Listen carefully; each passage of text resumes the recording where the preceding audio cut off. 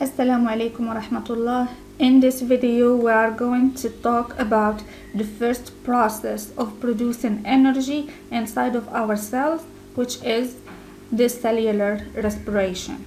Well, cellular respiration can be broken down into three phases. The first phase is glycolysis. The second is the Krebs cycle, and the third one is the oxidative phosphorylation or the electron transport chain. In this video we are going to start with the first step, which is glycolysis. So what is glycolysis? The term glycolysis can be broken down into two parts. The first one is glyco, which means sugar or glucose, and lysis mean breaking down. So glycolysis is the breaking down of glucose, and this can happen only by chemical reaction to produce energy, which is the main goal of cellular respiration. Well, before getting into glycolysis reaction, let me introduce the sort of energy that our cells are using, which is the molecule of ATP. ATP refers to the energy store of the cell. As you can see over here, this is the molecular structure of ATP. It can be broken down into three parts. This is the first part over here that is called the phosphate group. And especially we have, this is the first phosphate group, this is the second, and this is the third one. So we call it the triphosphate or the triphosphoryl group. These phosphoryl groups are attached with high energetic bonds. The second part of ATP is this molecule over here, which is a 5-carbon molecule. It's called the ribose. Ribose, it's a monosaccharide. This ribose is connected to a nitrogen base, which is adenine. The association between adenine and the ribose makes adenosine. So the term ATP refers to A for adenosine, T for tree, and P for phosphate. So ATP is adenosine triphosphate based on the molecular structure of it. Well, as I said before, these phosphoryl groups linked with high energy bonds. It means these bonds could be broken and release energy. So, what are the circumstances to release energy from these bonds? Well, we will start with a molecule of ATP that we will put in the presence of water. And what's going to happen is one phosphoryl group is going to pop off and turn into a phosphate. So this molecule over here has adenosine and two phosphoryl groups. So we are not going to call it triphosphate. It only has two phosphoryl groups. So we are going to call it ADP, that refers to adenosine D-phosphates. And over here we have the phosphates, and the most important that this reaction is going to release energy. So ATP plus water is going to turn into ADP plus a phosphate plus the releasing of energy. Well, this reaction is called hydrolysis. Hydro from water, lysis, which means breaking down. So we are going to break down the ATP by water.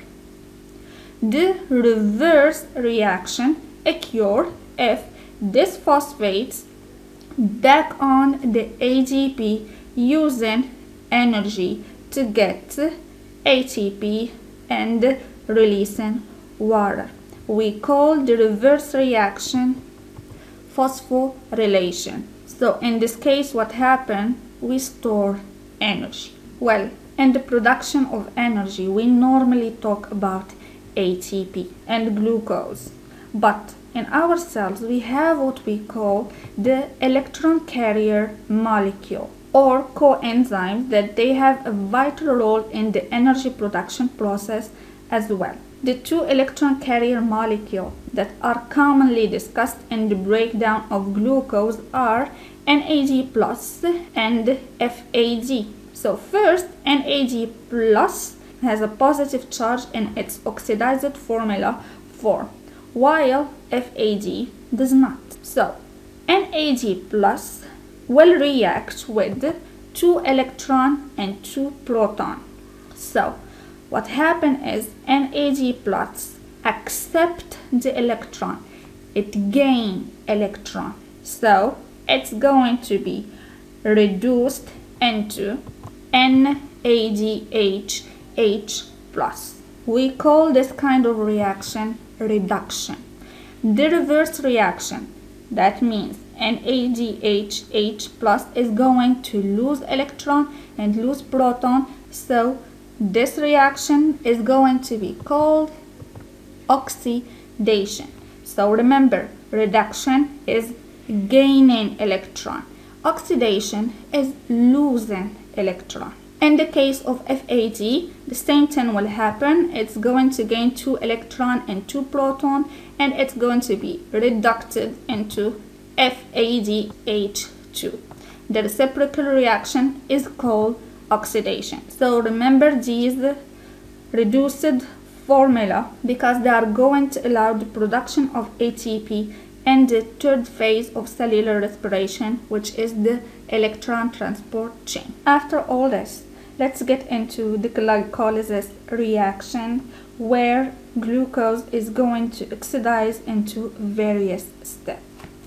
As you know, glucose is a 6-carbon molecule. As you can see over here, we have 1, 2, 3, 4, 5, 6 carbon atoms. So we are going to present the glucose molecule only by the number of carbon atoms. That's only to simplify the following reaction. So first, when glucose arrives into the cell, it's going to be converted into this new molecule.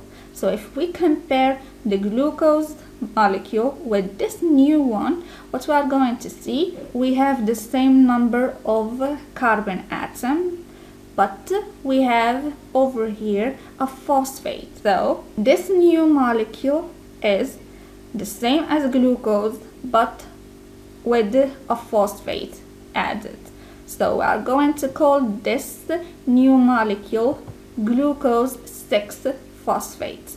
So glucose, because 6 carbon, 6 phosphate, it means that this phosphate is going to bind to the 6 carbon atom. So this is the carbon number 1, 2, 3, 4, 5. So this is the 6. Now the question is where that phosphate come from, and the answer will be from ATP. So if you remember the previous reaction, ATP is going to be converted into ADP plus P. So that phosphate released from this reaction that we call hydrolysis is going to bind to the 6 carbon of the glucose. Next step, this glucose 6-phosphate is going to be converted into this new molecule. So if we compare the two molecules, what we are going to see, the same number of carbon atoms, the same phosphate, but we have over here another phosphate added, but remember this is the carbon number 1. So we have a phosphate bound to the first carbon and a phosphate bound to the 6th carbon. So this molecule over here is fructose 1,6 biphosphate. So what happened? Why we are not calling it a glucose 1,6 biphosphate? You must put in mind that glucose and fructose has the same chemical formula, which is C6H12O6. But the only thing that's different between them is that glucose is a 6-membered ring, while fructose is a 5-membered ring. So I hope it's clear. Now the other question to ask is where that phosphate come from? And the answer again will be from ATP that is converted into ADP plus a phosphate. That phosphate is going to bind to this molecule, which is in the beginning glucose 6-phosphate. The third step is that we will take this fructose 1,6-biphosphate, which is a 6-carbon molecule, and we will split it into half, into 2 3-carbon molecule. Each one of them has a phosphate. We will call each one, so this is the first molecule and this is the second one. We will call each one of these 2 3-carbon molecule glyceraldehyde 3-phosphate. So we are going to have 2 from this molecule over here. So it's glyceraldehyde 3-phosphate because now the phosphate is linked to the 3rd carbon. Okay, now the next step, if you realize I represented only one molecule, which is the glyceraldehyde 3-phosphate, just to simplify them. So all these reactions that we are going to see happen twice. Okay, next what's going to happen is this inorganic phosphate is going to bind to this glyceraldehyde 3-phosphate and the carbon number 1. So this new molecule over here is going to be called 1,3-bisphosphoglycerate. So 1, that means the phosphate is bind to the first carbon, 3, a phosphate is linked to the 3rd carbon, bisphosphoglycerates. And over here you can see the number 2, that's supposed to mean that we are going to have 2 of this molecule.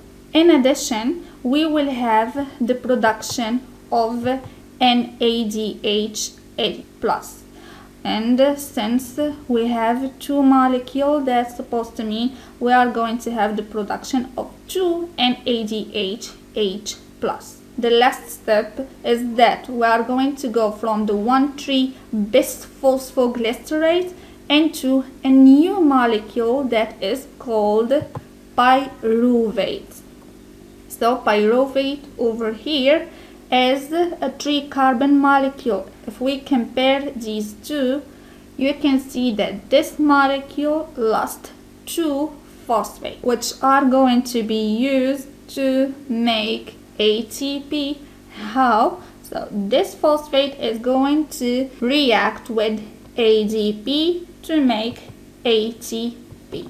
So what we are going to have here, for only 1 bisphosphoglycerate, we have 2 phosphates. So 2 phosphate, that's supposed to mean they will react with 2 ADP to produce 2 ATP. And since we have 2 of them, that's supposed to mean we will produce 4 ATP. All these reactions happen into the cytoplasm of the cell. Remember, the main reason for all these glycolysis reactions is the production of ATP. So let's try to find out how many ATP molecules that we produced. So let's go from the beginning. So in the first reaction, we have used 1 ATP molecule. We did not make it. In the second reaction, we also used 1 ATP molecule. In the third reaction, nothing happened. Again, no ATP making. And in the last reaction, we have the production of 4 ATP molecule. Well, glycolysis produced a total of 4 ATP. But since we invested 2 ATP in the beginning steps, I only net 2 ATP. those two first reactions, they are called the investment phase. We invested 2 ATP molecule, and the last reaction we produced 4 ATP. We should take back the 2 ATP that we used, so I only net 2 ATP. And also glycolysis generated 2 NADH plus in this process. And the end product, which is 2 pyruvate molecule that still stored energy. The last thing I want to mention is all these steps, the glycolysis reaction, occur in the presence or the absence of oxygen. So to sum up all this, we are going to start with the location. The glycolysis reactions happen in the cytoplasm or the hyaloplasm. Second thing, the output of glycolysis, what we got from the glycolysis reaction, is 2 ATP and 2 NADH plus. In addition, of course, to 2 pyruvate molecule. And for the global reaction of glycolysis, this is it. We have used 1 glucose molecule and also 2 NAD plus and 2 ADP plus 2 PE to get 2 of CH3, CO, COOH. This is the chemical formula of pyruvates. So we got 2 of it. Next thing we produced is 2 ATP. We got them from 2 ADP plus 2 phosphates. And we got also 2 NADH plus coming from 2 NAD plus. As you can see here, we did not mention in the global reaction the protons and the electron. So in the next video, we will see the becoming of pyruvate and how can we get the energy still in it. So see you next time.